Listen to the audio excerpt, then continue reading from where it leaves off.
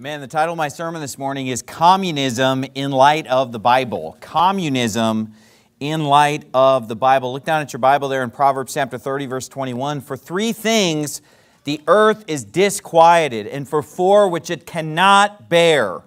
For a servant when he reigneth, and a fool when he is filled with meat, for an odious woman when she is married, and a handmaid that is heir to her mistress. So before I get into this sermon and show what the Word of God says and bring communism into the light of the Bible, let me give you the definition of communism. The definition of communism is an ideology that advocates for a classless system in which the means of production are owned communally. And I'll explain that more as we get into the sermon.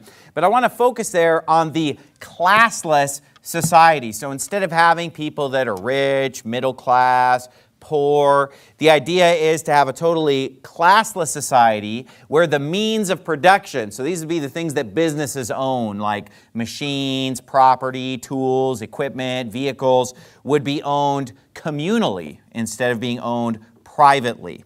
So here are some excerpts from the Communist Manifesto, where basically the communists themselves explain what they believe. It's written by, of course, most famously Karl Marx. The first step in the revolution by the working class is to raise the proletariat to the position of ruling class to win the battle of democracy. So the proletariat are basically the people at the bottom. They're just the people who are working and living paycheck to paycheck, just getting paid by the hour. They don't really own any property or anything. And he's saying that we need to raise the proletariat to the position of ruling class to win the battle of democracy. The proletariat will use its political supremacy to wrest by degree all capital from the bourgeoisie, which are the middle class, to centralize all instruments of production in the hands of the state. The proletariat organized as the ruling class, and to increase the total productive forces as rapidly as possible. Of course, in the beginning, this cannot be effected except by means of despotic inroads on the rights of property. So basically, take away property from the middle class, take away property from the rich, and give it to the government, give it to the state, so that the proletariat can rule, right? Communism is often called, quote, the dictatorship of the proletariat. Okay, now let's see if that jives with what the Bible teaches. The Bible says here that it's a horrible injustice whereby the earth is disquieted, verse 22, when a servant reigneth. Isn't that what it says? For 3 things the earth is disquieted, and for 4 which it cannot bear, for a servant when he reigneth. So point number 1 is that servants or workers or employees should not be in charge. According to the Bible, they are not the bosses. They are to obey their masters according to the flesh, and they are not to be the bosses. Flip over just a few pages to the right to Ecclesiastes, chapter number 10. Ecclesiastes chapter 10, verse 5 says this, there is an evil which I have seen under the sun, as an error which proceedeth from the ruler. Verse 6, folly is set in great dignity, and the rich sit in low place. I've seen servants upon horses, and princes walking as servants upon the earth. The Bible is telling us this is upside down. This is an error. This is an evil when we see this flipped over where servants are reigning, servants are in charge, and the rich sit in low place, and folly is set in great dignity. Here's the very end of the Communist Manifesto. Here's the ending famous paragraph. The communists disdain to conceal their views or aims. They openly declare that their ends can only be attained by the forcible overthrow of all existing social conditions. Let the ruling classes tremble at a communistic revolution.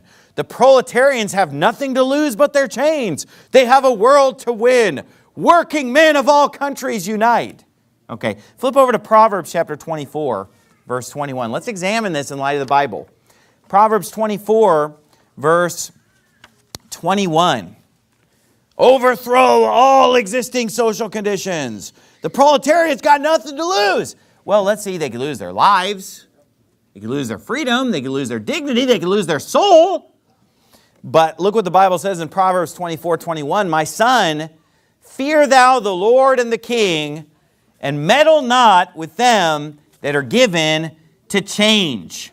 For their calamity shall rise suddenly, and who knoweth the ruin of them both. So is the Bible teaching us, hey, let's have a violent revolution of all the social order, let's flip everything over? No, the Bible actually says, fear the Lord and fear the King, and meddle not with them that are given to change.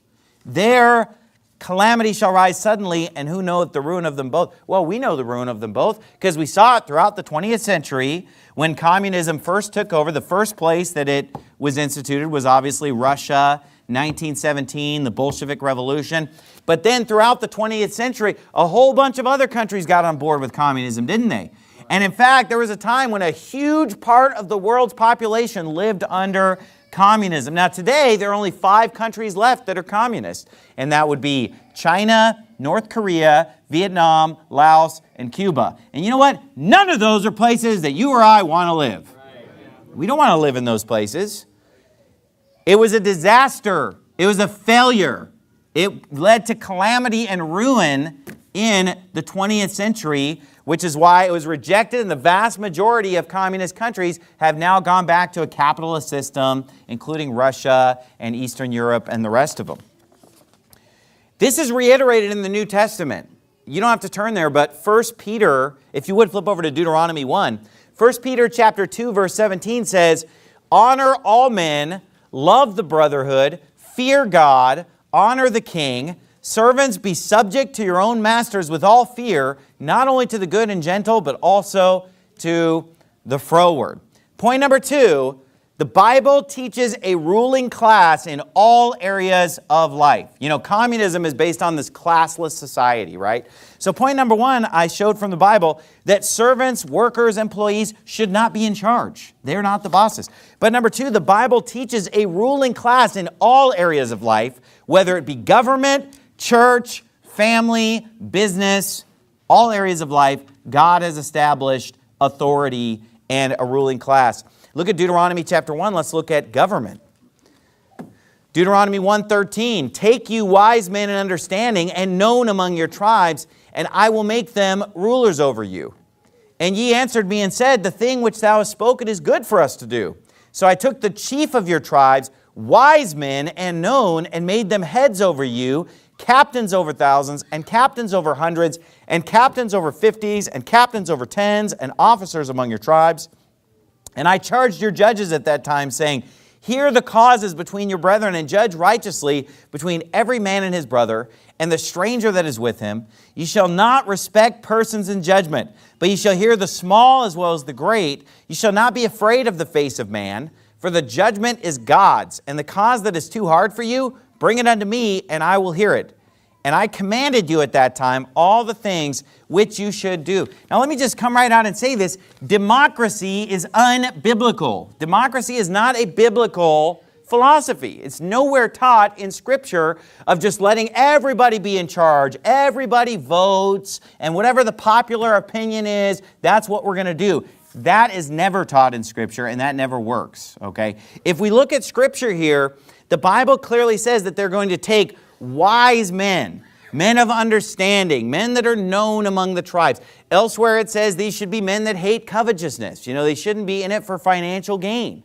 And they are to take these men and make rulers for them and have rulers over 1,000, rulers over 50. So everybody's not in charge. People are chosen to be put in charge. Not everyone is in charge. The reason democracy doesn't work is because the vast majority of people tend to be wrong about things. The Bible says, broad is the way that leads to destruction, and many there be which go in thereat, because straight is the gate, and narrow is the way that leadeth unto life, and few there be that find it. You want a picture of democracy in the Bible? It's when Moses is up in the mount for 40 days, and then they don't have a strong leader, and everything just goes to the lowest common denominator where we listen to the people, right? So Aaron, instead of leading and ruling and doing what's right, he said, well, I'm just going to listen to what the people want. The people want to make a golden calf? Let's make a golden calf. The people want to eat, drink, dance, party, get naked. Hey, that's what they want. Let's give it to them. That's democracy. You know what democracy is? It's in the book of Judges when they don't have a strong leader and every man does that which is right in his own eyes, and we're going to do what the people want and go with the people's will. No, remember what happened with King Saul. He listened to the people. That was his downfall, when he just did what the people told him. Well, it was the people. Hey, you're the leader, buddy. If the people want you to do wrong, you stand up and say, no, we're going to do right anyway. Amen. Now, not only is this go for government, it goes for the church as well. Flip over to Hebrews chapter 13. You see, the church is not a democracy. If 51% of the people want to switch from the King James to a different version, guess what? We're staying on the King James Bible. If 51% of people decide we're not going to be a soul-winning church, guess what? We're still going to be a soul-winning church. You know, if people want to bring in worldly music and turn it into a rock concert and have a bunch of smoke machines and purple lights, it doesn't matter, because it's the pastor's job to lead the church according to the Word of God and not to just go with what people want and just go with the will of the people. Leadership is essential. All throughout the Bible we see this. Now think about this. Well, look down at your Bible and tell me if the Bible teaches democracy or if the Bible teaches that there's leadership in the church. Look at Hebrews chapter 13, verse 7. Remember them which have the what? The rule over you, who have spoken unto you the word of God, whose faith follow, considering the end of their conversation. Verse 17. Obey them that have the rule over you, and submit yourselves. For they watch for your souls, as they that must give account, that they may do it with joy and not with grief, for that is unprofitable for you. Verse 24. Salute all them that have the rule over you, and all the saints. They of Italy salute you. You don't have to turn there, but 1 Timothy 5:17 says, let the elders that rule well be counted worthy of double honor, especially they who labor in the word and doctrine. You say, well, I don't know, I don't have a problem with that. You have a problem with the Bible. That's what the Bible says. I'm reading to you the Bible. The Bible says that there are those in the church who have the rule, and he says, follow their faith. He didn't just say, hey, we're just going to go with what people want. We're going to take a poll. We're going to vote. We're going to have democracy. No, you have a man of God leading the church. It's not led by a committee. It's led by a man of God. Now, I was thinking about this. What would happen to our church? Now, here's the thing. Our church has been around for 14 years. And we've had a lot of Bible teaching during that time. And so our church members are very knowledgeable about the Word of God. So let's say I were to just disappear and I'm just removed, I'm gone, I die or whatever, and the church has no leader. I think that this church would do well for a while. And I was thinking about in the Bible, you know, when Joshua died, they still served God in the days of all the elders that outlived Joshua. You know, so yeah, there are going to be a lot of people that know the Word of God, that can keep things going. But let me tell you something. Over time, if there was no strong leader in this church, the church will eventually degenerate. I think it would do well for a while, but unless you get another guy in here like myself or some other man of God or somebody else who's at least leading the church in the right direction, eventually, even if it does well for a while, it's going to go downhill. We've all seen that if we've been in church our whole lives. We've seen churches with a strong leader, and then the leader retires or whatever, and then it stays good for a while, but then it just slowly degenerates. You've got to have a leader. And that's where you need the next leader to come in the book of Judges, where instead of Joshua, you've got Othniel. And then you've got guys like Ehud and guys like Gideon and guys like Jephthah. There always has to be someone to step up to the plate and lead. The Bible teaches not this idea of, well, let's have the inmates run the institution. No, the Bible teaches that we should have in government, we need to have rulers. We need to have leaders who do what's right, not what's popular. I mean, look, if everybody in the U.S. says, hey, I'm okay with being a sodomite, the leaders should say, no, it's wicked. Amen. Hey, you know, I'm okay with this. I'm okay with abortion. No, amen. It's wrong. It's murder. It doesn't matter what people want. Give them what they need, not what they want. Rule according to what's right is what the Bible teaches. So in government, we saw in Deuteronomy chapter 1 where the Lord set up a government for the children of Israel, how their government was going to work. We see He has established and ordained leadership in the church as well. He talks about the pastor, the bishop, elder, ruling and leading and so forth. What about in the family? Go to Ephesians chapter 5. Is the family a democracy? You know, in the family, let's look at my family, for example. My family consists of me, my wife, and our 11 children. So if we had a popular vote, my wife and I, and our agenda is not going to win. Okay? Because it'd be 2 versus 11, you know? Look at Ephesians chapter 5, verse 22. Wives, submit yourselves unto your own husbands as unto the Lord. For the husband is the head of the wife, even as Christ is the head of the church, and he is the Savior of the body. Therefore, as the church is subject unto Christ, so let the wives be to their own husbands in everything. So the Bible says the wives are to submit to the husbands. Look at chapter 6, verse 1. Children, obey your parents in the Lord, for this is right. So what's the Bible saying? Wives, obey your husbands. Children, obey mom and dad. That's the order of authority. That's what God has set up. He didn't set up a democratic institution where we see what the kids want to do and we have them vote on it, because we know that they're going to be voting on ice cream for breakfast and let's stay up till midnight every night and every night's New Year's Eve, and they're not going to make sensible decisions. They're not qualified to lead. Mom and dad are qualified to lead. The kids need to follow. And guess what? When you're in other areas of life, there are people that are qualified to lead and people that are not qualified to lead.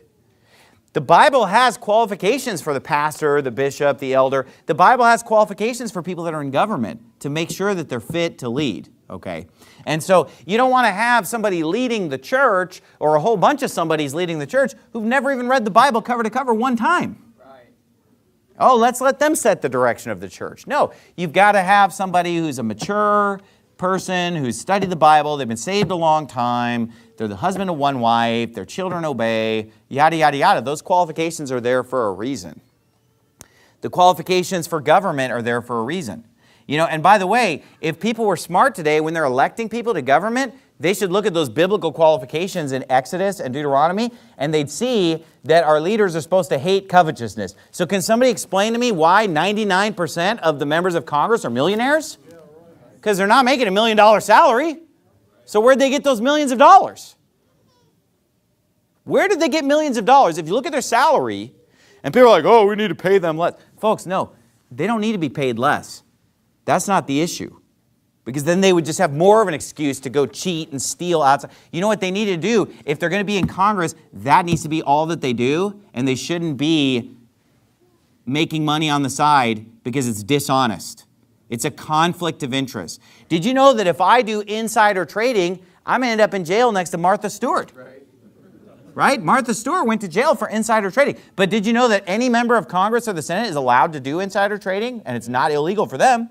So they know what laws are coming down the pike. They know what the changes are going to be. So then they can invest in this and short sell this and cheat the system. That's why literally 99% of them are dishonest, stealing. Anyone who is a millionaire in Congress, and I'm not talking about they were a millionaire going in. I'm talking about they go in not a millionaire, and then they come out $20 million richer. It's because they're stealing. That's stealing. That's dishonest. They don't make that much money. They are stealing, okay? Short selling and buying stocks based on your insider knowledge is theft. It's immoral and dishonest, and if any of us did it, we would all go to prison. And yet 99% of them are doing it, okay? They don't hate covetousness. You know, that's what we should be looking at when we're choosing leaders. Like, well, this guy went into Congress and he just is a humble guy and now he's got $30 million? How does that work when his salary is only $150 grand a year or $200 grand a year? Where is he getting these millions? That's what we ought to be asking. But I digress. Business. What about in business? Go to Ephesians 6:5. The Bible says, servants, be obedient to them that are your masters according to the flesh, with fear and trembling and singleness of your heart, as unto Christ. So he's telling servants, be obedient. In the family, be obedient. In the church, be obedient. Obey every ordinance of man for the Lord's sake. There are institutions in this world that God has ordained, and there is a ruling class set up. There are people that are qualified to lead, people that are not qualified to lead, and this idea of, well, everyone should be the leader, dictatorship of the proletariat, power to the people. Hey, it's not biblical. You can like it all you want. You can just say those slogans and think they're cool, but don't try to say it's biblical because it's not. Now let's go to the 10 planks of communism as found in the Communist Manifesto by Karl Marx. He gives the 10 planks of communism. Plank number 1, abolition of abolition of property in land and application of all rents of land to public purposes. So take property away from private people and give it all to the government. It all goes to public purposes. Number 2, a heavy, progressive, or graduated income tax. Number 3, abolition of all rights of inheritance. Number 4, confiscation of the property of all immigrants and rebels, basically those who don't want communism. Number 5, centralization of credit in the hands of the state by means of a national bank with state capital and an exclusive monopoly. Number 6, centralization of the means of communication and transport in the hands of the state. Number 7, extension of factories and instruments of production owned by the state. The bringing into cultivation of wastelands and improvement of the soil generally in accordance with a common plan. Number 8, equal liability of all to work. Establishment of industrial armies, especially for agriculture. Number 9, combination of agriculture with manufacturing industries, gradual abolition of the distinction between town and country by a more equitable distribution of the populace over the country. And number 10, free education for all children in public schools, abolition of children's factory labor in its present form, and combination of education with industrial production. So let's break this down. First of all, I just want to point out the obvious thing at those 10 points, just at a glance, is that we see the number 1 had to do with take away land, put it under the control of the government. Heavy, progressive, or graduated income tax, that's taking money out of your pocket, give it to the government. Abolition of all rights of inheritance. So the stuff you were supposed to inherit goes to the government. Number 4, confiscation of the property of X, Y, and Z people, that's taking stuff and giving it to the government. Number 5, centralization of credit in the hands of the state. Number 6, communication and transport in the hands of the state. Number 7, factories and instruments of production owned by the state. 8, equal liability of all to work. 9, combination of agriculture, manufacturing industries, armies of agriculture. Folks, do you notice the common denominator is just like give government power. Government power, government power, take it out of the hands of people privately, the middle class, the bourgeoisie, the people who have money and own stuff and own businesses. Just take all that and put it all to the government, right? And I'm going to debunk that from Scripture in Romans 13. But before we do that, go, if you would, to 1 Kings chapter 21. 1 Kings chapter 21. And then we're going to go to Romans 13. But while you're turning there, let's talk about each of these. So, number 1, abolition of property and land and application of all rents of land to public purposes. We're going to come back to that one. Number 2, a heavy, progressive, or graduated income tax. Now, is this taught in Scripture? A heavy, graduated, or progressive income tax. That's never taught in the Bible. God, when He taxes the people, He uses 2 kinds of taxes in the Bible. In Exodus chapter 30, He uses a flat tax of a half shekel. Everybody pays a half shekel, which, by the way, is a tiny amount of money, a small amount of money.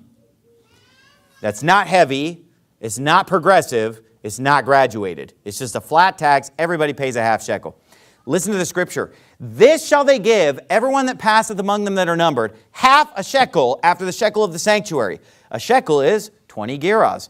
And a half shekel shall be the offering of the Lord. Everyone that passeth among them that are numbered, from 20 years old and above, shall give an offering unto the Lord. The rich shall not give more, and the poor shall not give less than half a shekel when they give an offering unto the Lord to make an atonement for your souls. And then the other quote-unquote tax that you see God using is the tithe. And what's the tithe? 10%. So it's a percentage.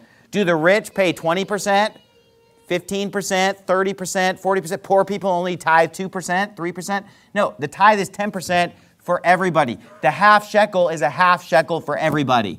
That's what the Bible teaches. So you're seeing that the ideology of communism is not compatible with the Bible. None of it is. None of it's compatible with the Word of God. Number 3, abolition of all rights of inheritance. Well, Proverbs 13:22 says, a good man leaveth an inheritance to his children's children, and the wealth of the sinner is laid up for the just. In fact, the word inherit or inheritance is used in the Bible over 300 times. Look at the entire book of Joshua. Here's the inheritance for the Reubenites. Here's the inheritance for the Gadites. Here's the inheritance for Simeon. And they inherit from their fathers, and they pass land down to their sons. Inheritance is a biblical concept, okay? Now here we see the communist King Ahab, if you're there, in 1 Kings chapter 21, verse 1. We have the communist King Ahab. And it came to pass after these things that Naboth the Jezreelite had a vineyard. Uh-oh, private property, comrade, we've got to take that from you. Which was in Jezreel, hard by the palace of Ahab, king of Samaria.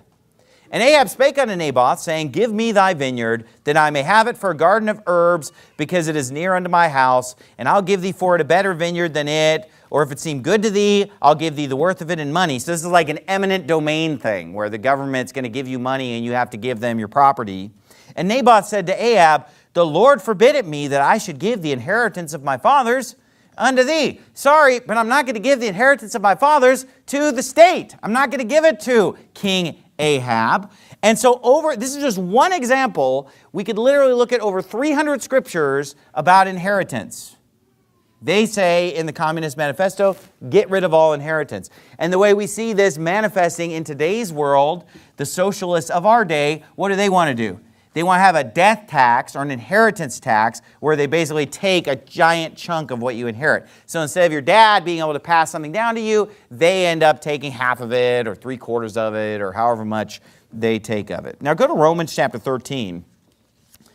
And when we saw these 10 planks of communism, the thing that jumped out was just how give power to the state. The state runs agriculture. The state's going to run the factories. The state owns the land. The state owns the means of production.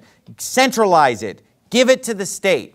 Let's see what the Bible actually teaches is the role of government. Is it the role of the government to run a factory, or to run a farm, or to own property, or to run the agricultural production? Well, look what the Bible says in Romans 13, verse 1. Let every soul be subject unto the higher powers, for there is no power but of God. The powers that be are ordained of God.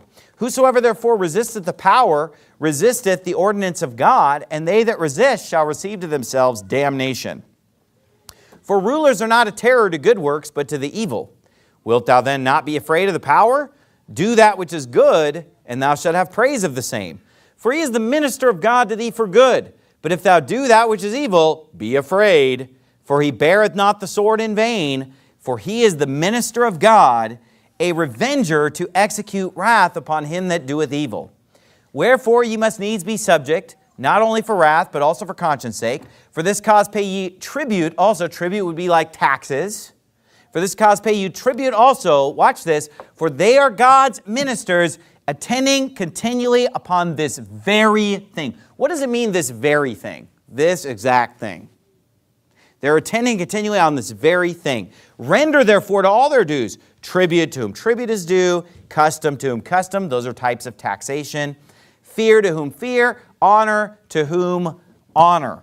Now the Bible describes the role of government as being for the punishment of evildoers, right? It's the government's job to be the revenger, to execute wrath upon him that doeth evil. They are there for the punishment of evildoers. Evil means to harm someone else. So people that are harming others, people who are robbing, stealing, murdering, raping, abusing, right? These people are harming others. They're evildoers, and the government is there to punish them, right?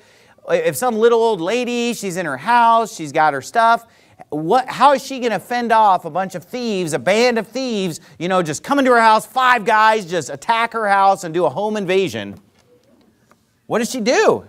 Who's going to protect her? That's where government comes in, because we need to have a revenger. We need someone to say, hey, you guys have done this, you'll be punished. You've killed, you're going to be killed. You've stolen, you're going to pay back 4-fold. You're going to pay back 5-fold. You're going to pay back double. You're going to be beaten or put to death or fined or whatever. The punishment of evildoers is to prevent crime, right? To protect innocent people from just living in an anarchy where they're being harmed and where nothing's safe, right? That's the role of government. And what does the Bible say? It says that they are continually attending upon this very thing. So the way God ordained government, the way God envisioned government, both in the Old Testament and in Romans 13, it's an institution to punish the evildoers, right? To keep the evildoers at bay. Is it to take care of us from cradle to grave? Does it say, well, they're attending continually on feeding you, clothing you, running your life, running your factory, owning the means of production, owning the land, owning the property? No.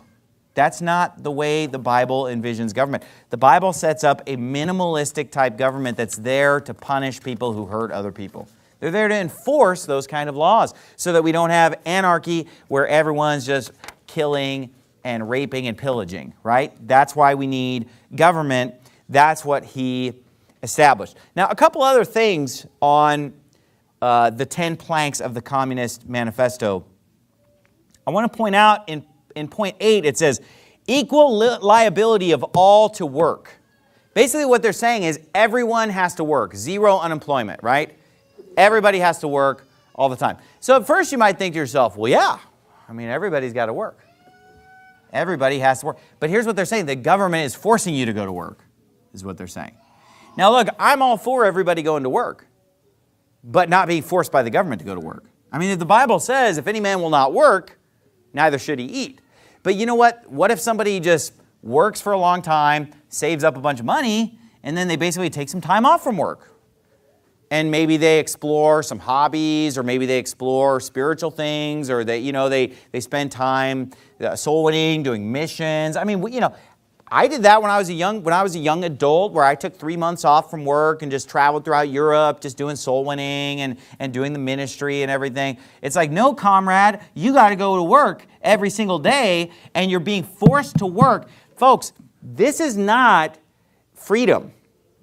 When people are being forced to work for the state, by the state, that's the exact reverse of freedom.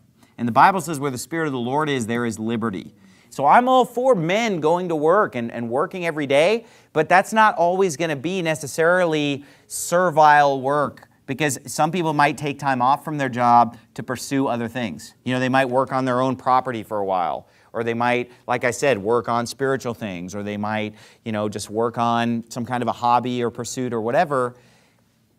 People should have the freedom to do that, okay? If they work hard and make money, then they should be able to live off that for a little while and do something else, okay? These are the decisions that we all make in a free society, that we just take that for granted. Well, yeah, if I work hard and save up, then I can take some time off and explore other things. I can take a missions trip, whatever.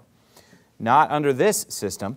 And then the other thing I want to point out is the hypocrisy of point 10, where they say, free education for all children in public schools, abolition of children's factory labor. Well, that's, it sounds great. Like, yeah, abolish children's factory labor. These poor kids are being sent to work in a factory 12 hours a day. But notice what they say, abolition of children's factory labor in its present form.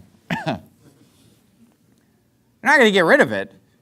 You're just going to get rid of it in its present form. They're going to work for us instead. So folks, this is not freeing the people, power to the people. It's just trading one slave master for another. Instead of the private industry, instead of the bourgeoisie or whatever, supposedly being your overlords, the people with the money, the owner of the company, now it's the state forcing you to work. It's the state even putting kids to work. It's the state ruling over you and being your slave master. But here's the difference. You know what? If there's an abusive company or corporation, you know what? I can always just get another job, can't I? I can always just move to another town, move to another city, get another job, go somewhere else, do something else. But you know what? When the government is your employer and everybody works for the state, then you know what? They come with a gun. I've had some mean bosses in my life. I've had bosses cuss me out up one side and down the other and be unreasonable and rude to me, but I've never had a boss put a gun to my head. But the government will put a gun to your head like that. You don't do what they want, they'll come to your house in the middle of the night and they'll point a AR-15 at your head, okay, because you didn't pay your taxes, comrade, and they will come with guns, all right? So anyway, I got to hurry for sake of time. There's so much in this sermon. I don't even know if I'm going to get through this. This might end up being a two-parter because I'm only like 40% in. So I don't want to rush this. I want to make sure that we cover all this, all right? So I might have to make a two-parter out of this. Okay, so let's read some more excerpts from the Communist Manifesto. The theory of the communists may be summed up in the single sentence, abolition of private property. So that's how they sum up communism in the Communist Manifesto. And you say, come on, Pastor Anderson, is there even such thing as a communist anymore in the United States of America? Have you ever been to a college campus? Yeah. Folks, hey, yesterday I had the PDF of the Communist Manifesto and I was reading it, and then I also listened to it as an audio book on YouTube. And I was looking at the comments on the YouTube, and everybody's just praising it. Oh man, this is so good. And let me tell you something. I read the whole thing yesterday, and it was the stupidest thing I've ever read in my life. It's filled with just idiotic arguments that made no sense. But if you look at the comments on YouTube, oh man, this is so great, this is so genius, this is so smart. People lie about what communists really believe, but actually it's all a straw man because this is so great, this is so right, this is so intelligent. Folks, yeah, this is a thing, okay? And by the way, you know what socialism is? Communism. Right. In fact, I may jump to page 9 of my sermon and prove that to you, okay? Listen to this, okay? Socialism, this is the definition of socialism. Tell me if this is different than communism. Socialism is a political, social, and economic philosophy encompassing a range of economic and social systems characterized by social ownership of the means of production and workers' self-management of enterprise, including the political theories and movements associated with such systems. So what is social? This is Wikipedia socialism. What is it? Take the means of production and socialize it. Instead of it being held by private companies, it's held by the state or everybody or whatever. That's what communism is. Right? Take the means of production out of the hands of the owners and put it in the hands of the proletariat. And it says here, workers' self-management of enterprise. Basically, the workers run the industry, they run the company, dictatorship of the proletariat. Folks, let me just explain to you the difference between communism and socialism, okay? We could think of communism as being a turd, okay? Socialism is a turd sprinkled with rainbow sprinkles. That's the difference. Any questions? That is the difference between communism and socialism, all right? One has sprinkles, the other one doesn't. All right, let's go back to where I was in the sermon. The theory of the communists may be summed up in a single sentence. Abolition of private property. We communists have been reproached with the desire of abolishing the right of personally acquiring property as the fruit of a man's own labor, which property is alleged to be the groundwork of all personal freedom, activity, and independence. Hard-won, self-acquired, self-earned property? Do you mean the property of the petty artisan and of the small peasant, a form of property that preceded the bourgeois form? There's no need to abolish that. The development of industry has to a great extent already destroyed it and is destroying it daily. Or do you mean the modern bourgeois private property? But does wage labor create any property for the laborer? Not one bit. Let me break this down for you. Here, because some of this is written in a more archaic style than the way we think and talk today. Here's what they're basically saying. Well, what do you mean? Okay, so communists are going to abolish private property. Well, poor people don't have any property anyway. They don't own any property anyway, so guess what? They got nothing to lose. We're going to take away property from the middle class people who own stuff. Yeah, we are going to take their property. And then this is what they say. Well, does wage labor create any property for the laborer? Not a bit. They're basically just saying it's just impossible to get ahead, you know. You go, you work, and you can never get ahead. You can't produce any property. So basically, you got a bunch of people that are living paycheck to paycheck, making minimum wage or low wages, and then they're looking at people who make more money and have stuff and own stuff. That's not fair. Why don't I have that stuff? How come I don't? I got nothing to lose. I might as well vote in a communist. Because I don't own jack right now. Doesn't get any lower than this. Yes, it does go lower than that, idiot. Let's go to Cuba and see if you can go any lower. Let's go to Venezuela and see if you can go any lower. Let's go to North Korea and see if you can go any lower, where people are like crying and bawling the first time they get to try white rice. Because they can't even believe that they're eating rice. Because it's so good. Steamed rice. Oh, you can't go. You got nothing to lose. Workers of the world unite. You can lose your life. You could be tortured. You could be put in a prison camp.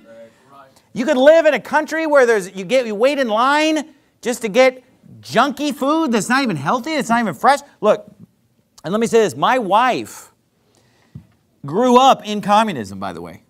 Okay. So she spent most of her childhood in Western Germany, but for the first 8 years of her life, she lived under communism. She was born in East Germany, and then she lived in Hungary up until she was 8 years old. And let me tell you something. Hungary has been seen as like the mildest communism. They called it goulash communism because it was like the mildest form. So everywhere else was worse, basically. Does everybody understand? She's living where it's better. You know what she told me? She said, no such thing as tropical fruit. Oranges? What are oranges? No oranges, no lemons. The only citrus fruit that she'd ever seen as a kid was grapefruit. And they called them communist oranges because they were donated by the West. They're donated by the West just by humanitarians who just don't want people to die because they're not getting vitamin C. Okay. She had never had a banana until she was 7 years old. Okay, and her mom, when she heard that she'd had a banana, said, you need to take our money and you need to go buy every possible banana you can buy because this is never going to happen again. Sounds great, huh? Okay, her grandpa, and this is in some of the milder areas. We're not even talking about Soviet Union. We're not talking about North Korea or Vietnam or something. Okay, her grandpa put her aunt, so his daughter, on a waiting list to get a car. It's a piece of junk car known as a Trabant. Who knows what I'm talking about? Her grandpa put her aunt on a waiting list when she was born. So when she's born, she gets put on a waiting list to get a Trabant. She got it in her 30s. When she's in her 30s, she gets the car. And my wife remembers her being all excited. She's crying, and she's got her car in her 30s. Okay. It's funny. I heard a funny joke where a guy said that this guy gets on a waiting list to get a car, and they're like, okay, 20 years from now it's going to show up. They gave him the date 20 years from now, and he said, well, is it going to come in the morning or the afternoon? And the guy's like, what does it matter? It's 20 years from now. You're already one. And he said, well, because I've got the plumber coming that same day, and he's coming in the morning. All right. So basically, folks, this stuff is real. Like I said, this is my wife's personal experience living under this system, how there's just a shortage, because when you centrally plan everything, you screw it up. Okay, you got to let the free market work. You got to let freedom and free market and enterprise and individuals do it. When you centrally plan things, you end up with 1 billion of one type of food that nobody wants to eat, and then you're out of this, and you don't have this, and people are starving. Look, folks, a lot of the deaths under communism, when you look at the death count in China, you know what a lot of those deaths are? It's starvation. I mean, yeah, of course, the government murdered a ton of their own people in communist China, but when you look at the 50 million people who died, a lot of it is starvation. As a combination of both, okay? Starvation and just genocide of their own people. I want that stuff, that other people have. I can't get ahead. You know what this is called in the Bible? Envy. Yeah. Yep. Class envy. Instead of being content with what you have, and you know what? You think you're going to be better off under communism? You think you're going to be better off on social, we're going to raise the minimum wage, blah, blah. Folks, this stuff, it's for idiots who don't know how economics work. They don't know how business works. They don't know how the world works. Let me explain something to you. If you want to make more money, get some skills to pay the bills. Get some knowledge, get some skills, learn something. Hey, minimum wage is meant to be an entry-level job. Okay? All that's going to happen, you jack up the minimum wage, you know what's going to happen? Then teenagers can't get a job. Because who's going to hire a teenager and pay them $15 an hour or $20 an hour? You'd hire adults, and then teenagers just don't get a job. That's how that works. Look at Proverbs chapter 27. Does the wage labor create any property for the laborer? Not one bit. Let's see what the Bible says about that. What does the Bible say? Wage laborers can't get ahead?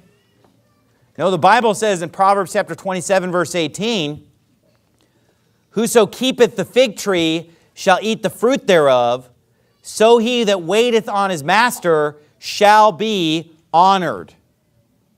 Okay, the Bible says in chapter 11, flip back to chapter 11, he's saying, look, if you do your job, if you take care of your master's goods, you're going to be blessed. You're going to be getting somewhere.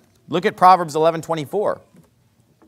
There is that scattereth and yet increaseth, and there is that withholdeth more than is meet, but attendeth to poverty. The liberal soul shall be made fat, and he that watereth shall be watered also himself. He that withholdeth corn, the people shall curse him, but blessing shall be upon the head of him that selleth it. Ephesians chapter 6, if you would turn there, Ephesians chapter number 6. Ephesians chapter 6.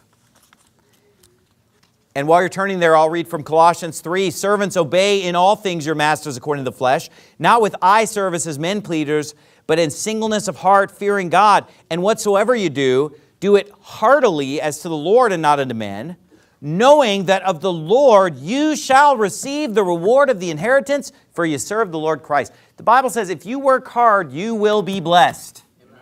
If you're a servant, if you're an employee, if you're a worker that works hard, you will be blessed. Amen. Communism says you can't get ahead. You can't succeed. You can't climb the ladder. The only way for you to get your grubby hands on what someone else has is through a violent revolution. Let's murder them and take their stuff away. Let's take away the middle class's property. Let's take away the rich people's property. And if they don't like it, they'll be murdered and put in a concentration camp. And we're going to take control of the means of production forcibly, forcefully. You say, well, we can do it peacefully. Folks, stealing is stealing. You going to steal peacefully? When you start stealing people's stuff, guess what? You know what most people are not going to do? Most people are not just going to give you their stuff when you try to peacefully steal it from them. Am I right? Hey, we're just going to peacefully confiscate all your money. You know what a lot of people are going to do? They're going to fight back. Now look, if somebody tried to rob me, I'd probably just give them my money. Because it's not even worth dying over or whatever. But you know what? A lot of people, they're not going to hand over the money. They're just going to fight back, and they might kill you or fight. The point is, peacefully stealing on a mass scale doesn't work and has never worked and never will work. Right. Because people aren't just going to go without a fight. People are going to give up their... People are not just going to get, okay, well, I guess I just lose everything. Here you go. It's going to be bloody. It's going to be violent. Folks, that's why throughout the 20th century, millions and millions and millions and millions and millions of people died when these communist overthrows took place, when these communist revolutions took place. The middle class didn't just roll over and say, all right, take all my money, take my farm, take my stuff, take my business, take my factory. That's ridiculous. Look at Ephesians chapter 6, verse 5. Servants, be obedient to them that are your masters according to the flesh, with fear and trembling and singleness of your heart as unto Christ, not with eye service as men pleasers, but as the servants of Christ, doing the will of God from the heart, with good will doing service as to the Lord and not to men, knowing that whatsoever good thing any man doeth, the same shall he receive of the Lord, whether he be bond or free. And ye masters, do the same things unto them, forbearing threatening, knowing that your master also is in heaven, neither is there respect of persons with him. And then in Colossians 4:1 it says, masters, give unto your servants that which is just and equal, knowing that you also have a master in heaven. So we see that the Bible is telling masters to treat their servants well, and for servants to work hard and obey their master. And he said, look, if you're a servant and you work hard, you're going to be blessed by me. I'll make sure. Even if your boss is a jerk, I'll make sure that you get paid. Remember, Jacob had a boss that just kept ripping him off. Laban was changing his wages, ripping him off, cheating him, and yet at the end of the day, did Jacob end up with some property? Yeah, he walked away with a lot of property because the Lord blessed him. So this teaching of the Communist Manifesto is a lie, is garbage. And let's close on this. Go to Proverbs chapter 1. I'm skipping a lot. I'll probably do a second part tonight because there's so much I didn't even get into in this thing. Because look, folks, communism isn't just about, if you read the Communist Manifesto itself, it's not just about abolishing classes and abolishing private property. Oh no. It's also about abolishing marriage, abolishing the family, abolishing homeschooling, abolishing nations. Folks, there's way more. I'm only scratching the surface on the financial side. Okay, there's a lot in here. And we see this gaining, these type of philosophies are gaining popularity in the United States now. This is a thing. People are being influenced by this document, the Communist Manifesto. In universities, this is being studied and praised. I've listened to it on the radio before where I remember I was driving and I was tuned into some college classroom that was broadcasting over the radio, and I'm listening to some professor talk about how great it was in the Soviet Union and how the Soviet Union is a model and the Communist Manifesto. I mean, they praise this stuff. Like I said, just go look at the YouTube comments where people are just praising it and it's great. It has just 10,000 likes and everybody loves it. And look at how today people are, they did some poll amongst young people, how just some mass amount of young people think socialism's good, they're okay with socialism. Folks, do you know what USSR stood for? The Union of Soviet Socialist Republics. Okay, it's the same thing, folks. Remember the sprinkles illustration. Here's a good passage for the communists. Proverbs chapter 1. This is what I always think of. Proverbs chapter 1. I got to find my place here. In verse 10, my son, if sinners entice thee, consent thou not. If they say, come with us, let us lay wait for blood. Let us lurk privily for the innocent without cause. Let us swallow them up alive as the grave, and whole as those that go down into the pit. We shall find all precious substance. We shall fill our houses with spoil. Cast in thy lot among us. Let us all have one purse. My son, walk not thou in the way with them. Refrain thy foot from their path. For their feet run to evil and make haste to shed blood. Surely in vain the net is spread in the sight of any bird. And they lay wait for their own blood. They lurk privily for their own lives. So are the ways of everyone that is greedy of gain, which taketh away the life of the owners thereof. Anyone who's willing to murder people to take away their stuff, which is what communism is. Right? We're going to take your stuff by force. And you say, well, the U.S. would never take your stuff by force. Folks, if you don't give the U.S. what they say you owe, they will come to you with guns. Yeah. Is that not true? Ask Ken Hovind if it's true. They came into his house in the middle of the night with machine guns because he didn't pay what they were asking him to pay. Right? They came into his house in the middle of the night with rifles pointed at him and his family.